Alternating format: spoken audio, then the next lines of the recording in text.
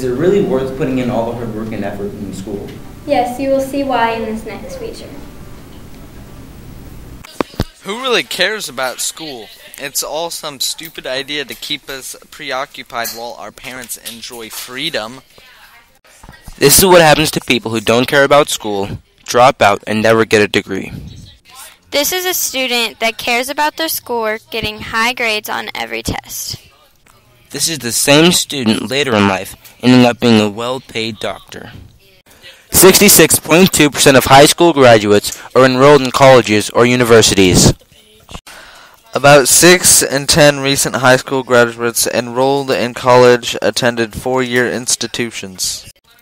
The unemployment rate for recent high school graduates not enrolled in school is 34.4% compared with 17.7% for recent graduates enrolled in college. Over a one-year time period, there was 370,000 high school dropouts, and 49.6% of them are jobless.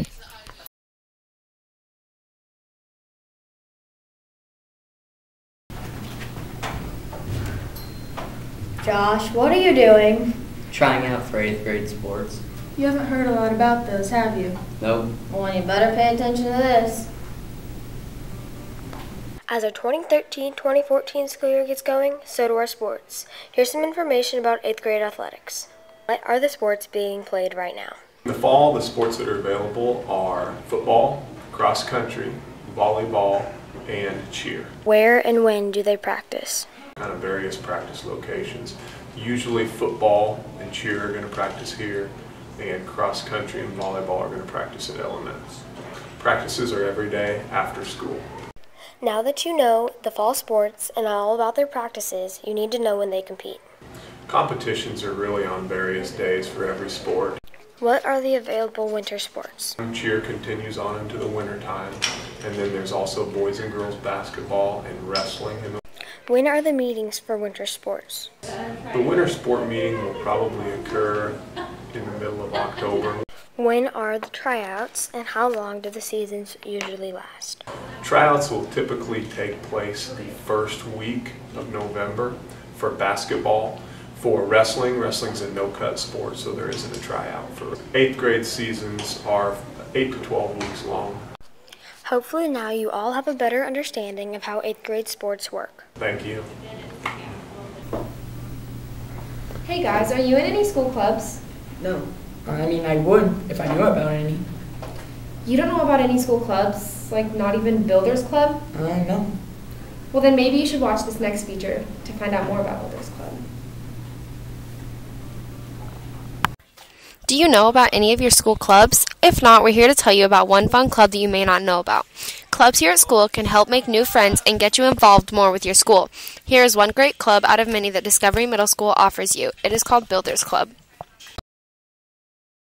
Builders Club is a community service club, and we do tons of projects out in the community and at our school that help people out. And these projects, we have a lot of them. You as a member can pick and choose what projects that you want to complete. I encourage anyone to join Builders Club because it is great to give back to the community in which you live. Also, it looks really good on your college applications.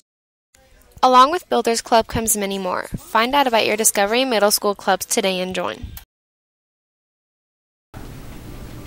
Hey Parker, have you ever wondered how things have changed in technology? Yes, I have. Let's watch this next feature to learn more.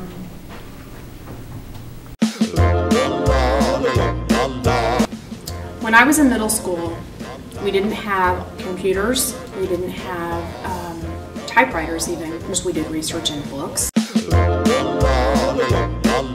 It wasn't segregated into middle school, elementary. It was one hallway of K-8 and then one more hallway of 9-12. So in 6th and 7th and 8th grade, we were just in a different room in the hallway.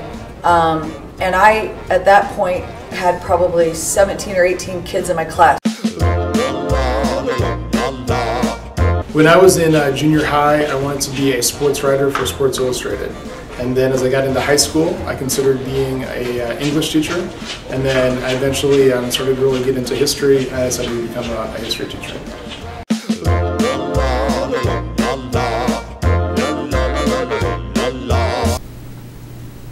Is your locker decorated? Do you have any special or personal items in it? Well, many students here at Discovery Middle School have many different and unique ways of decorating their lockers. Watch this next feature to see some of those unique ways. Lockers, a place to call your own. Nobody can get in them but you. Some people express themselves through their locker. Lots of my cat paintings, most of my books. I'm kind of girly. That's why there's green. People have many different ways to decorate their lockers. I see you have a chandelier here. Why did you choose to put a chandelier in your locker? Well, a lot of people have them in their lockers.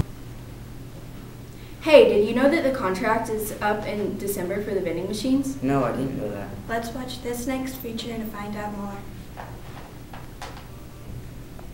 The vending machines. Some people use them every day and some people don't use them at all.